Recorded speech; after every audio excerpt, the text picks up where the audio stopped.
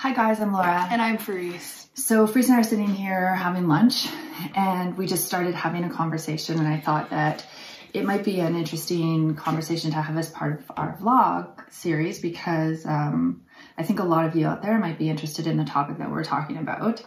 And what it is I said to Faris, I feel that a lot of kids in her generation have anxiety and depression or some form of mental health struggle. Yeah, mental health struggle. And so we started sort of talking about why we think that is. And we haven't yet had this conversation. We're having it now. So we thought it would be interesting to just turn on the camera and have this conversation with you guys. So what are your thoughts? What do we kind of start talking about? Yeah, well, I think there's a lot of things that contribute to it. But I think that one of the things, and one of the more interesting things and nuanced things, is like technology and internet usage. Yeah, I think that internet, kind of thing. I think for sure. I mean, my generation had mental health issues for sure. It just wasn't maybe as talked about, but I almost feel like it's worse now. And we started talking about, I grew up not without the internet. So I don't know how to parent a child who has access to the internet. Don't get me wrong, that sounds terrible. Of course, I know how to parent her as far as like we talk about internet safety. We talk about, internet usage. I'm not as strict, I know, on internet use as other parents because Faris and I have always had a really open dialogue about it. And I remember one time we were having issues and we kept threatening to shut off the internet at midnight so she wouldn't have access to it throughout the night, which to me was very reasonable. And what was your response to me? If I'm feeling upset about something at night, let's say, it's midnight, I'm not going to go upstairs and talk to mom, wake up mom and dad and be like, Mom, I'm sad, So my way of connecting to the outside world, connecting to my friends, connecting to people that I know is through my phone. So if I want to talk about something in the middle of the night, if something's bothering me in the middle of the night, I can message someone and someone is going to be awake. One of my friends, someone, a helpline even, they're going to be awake. They're going to be on. I'm going to be able to talk to someone at any point that I need to. Yeah, so that made a lot of sense to me. She's very logical and can argue her point very clearly. But that made a lot of sense to me because I know a lot of parents take their kids' phones away. And she's saying, a lot of the anxiety does happen at night when you're kind of alone. And I know that people out there are going to say, well, if they don't have access to it, then they'll just go to sleep. But it's not always the case. So it just made a lot of sense to me. But the irony was, and kind of part of the reason why I wanted to sort of bring you guys into this conversation or to hear this conversation is we were saying that because I don't have experience the way a teenager has experience on the internet, I don't really know the best way to navigate the whole mental health issues surrounding it. Whereas, when you grow up as a parent, you went to like bars or clubs and got yourself into maybe some unsafe situations, I can then convey that to her. Like, look, this is what happens when you go out. You need to be safe because based on the experiences that I may have had. But I don't have experience growing up as a teenager with the internet. So yeah, I don't know kind of how to navigate these waters. Whereas when she has kids, she's been there, she's lived it. So she will almost be able to better parent a child who's growing up with this type of technology. And I found it very interesting what she said to me. Yeah. What did you say to me, Faris? Well, I was talking about how I think most of the parents, if not all the parents that are parenting like teenagers nowadays, Gen Z, anyone who's really aware enough to talk about their mental health, hasn't really grown up with internet, hasn't really grown up with like devices and such and such. And I think mom has, although she is more like liberal with use and not taking it away at night, has done a really good job, especially when we were younger, like talking to us and monitoring use and being able to like keep us safe from things that are dangerous out in the world. Because I've heard a lot of like horror stories about people having really bad experiences as kids with creepy people on the internet. And so that is one thing that I will credit to my mom, that she did a really Thanks. good job helping protect me and my brother from anything unsafe on the internet. I've always been of the mind of, you don't necessarily restrict something that kids have access to, but you teach them how to be safe about it. Because I think that that's better than even... Yeah, the real thing is technology is a resource. It's a resource for your kids. It's a new thing to you, but it's a lot for a lot of us, a big chunk of our lives. And it's very helpful at times. It can really help with education. It can really help with that kind of thing. So I think that technology as a whole is a good thing. And I think that kids should have access to education. But I think that when I have kids... Access to education. Or access to technology, I mean. Obviously access to education, but access to technology. But I think when I have kids, I'm going to have, especially at a younger age, a pretty restricted type kind of like access to their technology. I'm going to make sure that they're like monitoring their use very closely, making sure that they're only on approved websites and approved, like watching approved videos, approved TV shows, and making sure that they're not using their technology too much, because... Okay, so can I start implementing this with you now? No. Why? See, this is the thing that's so frustrating, is that... Because, well, for me, I think... But when I try and restrict anything... Because the thing is... You get mad and feel that I'm violating your Let me speak. Once I have a teenager, though, I think that I am going to give them more... like unlimited access, not unlimited, but like pretty much unlimited access, because I feel like once you're a teenager, once you're my age, you can kind of make those critical decisions. And I do want to make sure I do have an open dialogue about things. But I think once you're a teenager and once you're older, like I'm 15, so once you're able to kind of get grips on the world, it's really helpful to be able to have your technology as something private, and be able to have that like privacy. So I think that as kind of when my kids are younger, I'm going to make sure that they're very monitored and restricted. But I think that once they get older and once they probably turn 12, 13, 14, I'm going to like slowly start to give them more unlimited access, because I feel like it's very important to have that tool of connection and communication with people. I get it.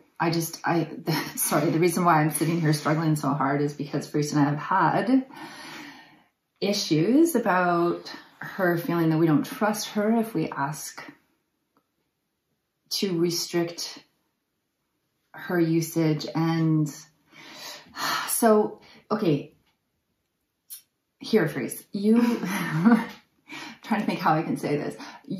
So teenagers are not rational or logical by nature. We've had this conversation, right? Yes, of course. So how do you give your child freedom of access if you're not sure they're not mature enough, they're not logical enough, they're not emotionally regulated enough? Well, I think just having an open dialogue and showing your kids that you can trust them, so they should trust you. So things like constantly going through your kid's phone I find for me, I've had friends who their parents always go through their phone. And when you constantly go through your phone like that, it doesn't make your kid a better kid. It makes your kid a better liar. It makes your kid better at hiding things from you, and they're not going to want to talk to you about anything, and they're not going to want to have an open dialogue about things. So demonstrating kids that you can trust them and that they can trust you to talk to you about things and be able to come to you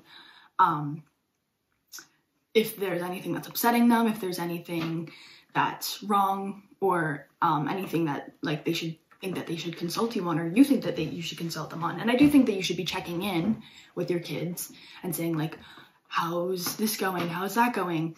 But I think that when you have a young child, I think going through and monitoring their use is a good thing. But once your child gets to be like 12, 13, 14, a teenager, I think that going through your kid's phone, unless they've done something atrocious, can feel really violating, and can feel, because your phone is not only your communication device, but it's all your friends' communication devices, and it's their way for you to communicate with them, for them to communicate with you.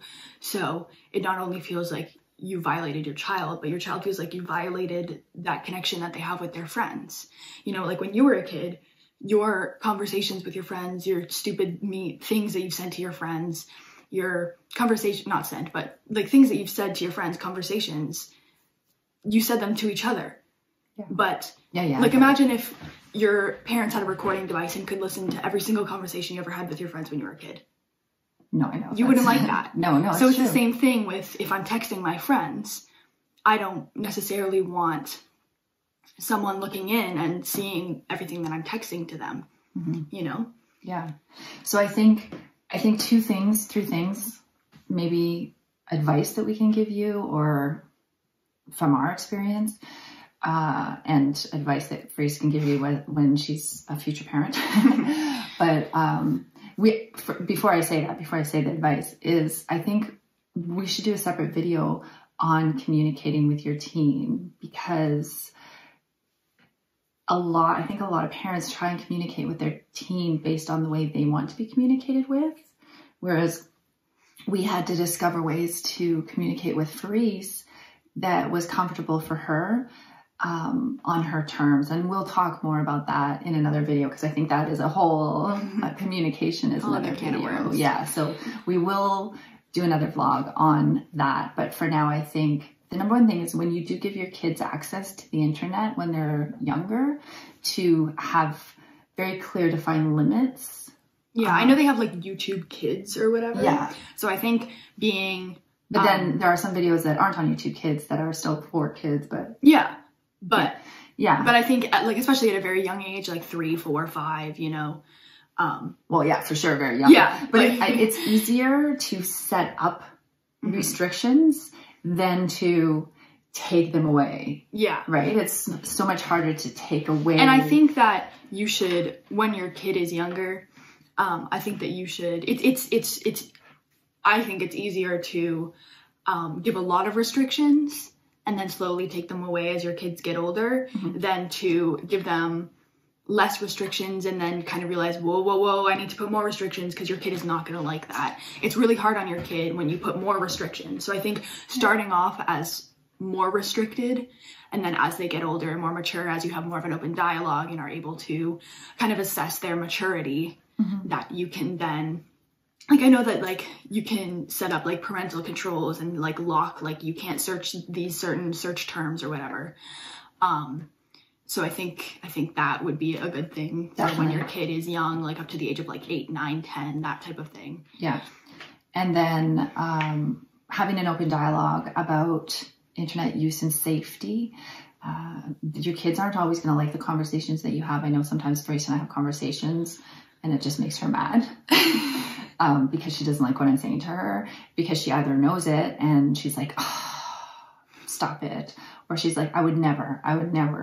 But I think that it's your job as a parent to still have those conversations that can be uncomfortable. And we will talk to you more about being able to communicate those conversations.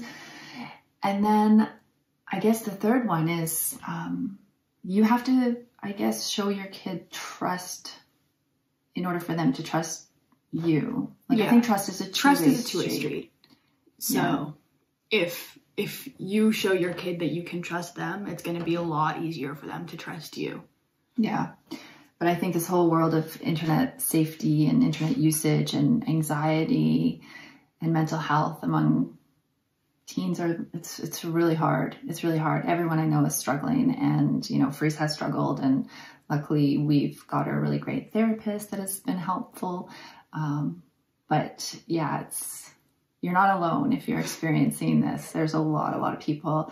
So yeah, we just, I guess, wanted to talk about it. And I guess if you have any topics you want us to talk about as a mother and additionally, if your child ever has mental health struggles, it is not your fault. Likely it is not your fault. Almost every time it is not your fault. So I feel like a lot of parents, when their kid comes to them, with mental health struggles, it's not your fault. It's not, you haven't probably messed up as a parent. You just need to, don't cry. You just need to do what you can to help them now, because you can't change whatever has happened to your child. And I don't think that feeling guilty about something that likely is a genetic thing most of the time. It's a really good point. And thank you for saying that from a teen perspective, because parent is a ticket out to guilt, and you do tend to feel guilty a lot of times. So yeah, thank you for saying that for everybody. But as well, like if your teen comes to you and is sorry, my phone all of a sudden ran out of storage, so we had to delete some. Anyway, what I was saying was that if your teen comes to you and it seems like they're struggling, or is trying to hint that they're struggling, or outright says they're struggling, take them seriously and try and... I think it's good to check in with your kid and just say, like, how are you feeling? Just ask if they're struggling, because it might be really, it's really hard as a mentally ill person to communicate with others that you're mentally ill. No, it's hard, especially when you're knee deep in depression. It's hard to say, I'm struggling, can you help me? It's really hard to say that you're struggling. So checking in and being like, is everything okay? Having that option of offering a therapist if they need it is always good, because it's hard to ask a lot of the time. So being able to offer. As a teen, it's hard to even know what you need or know the type of help. So yeah, it's a good point. And we will do a vlog on communicating with teens, because we have had our issues and we have kind of come to really a good, I feel, communication system that we have in place. But we'll talk about what we do when it comes to communicating with her and making her feel comfortable. So thanks for joining us for our lunchtime chat. And subscribe to our channel. Subscribe. So you'll be notified when we post more videos. All right, guys. Bye. Bye.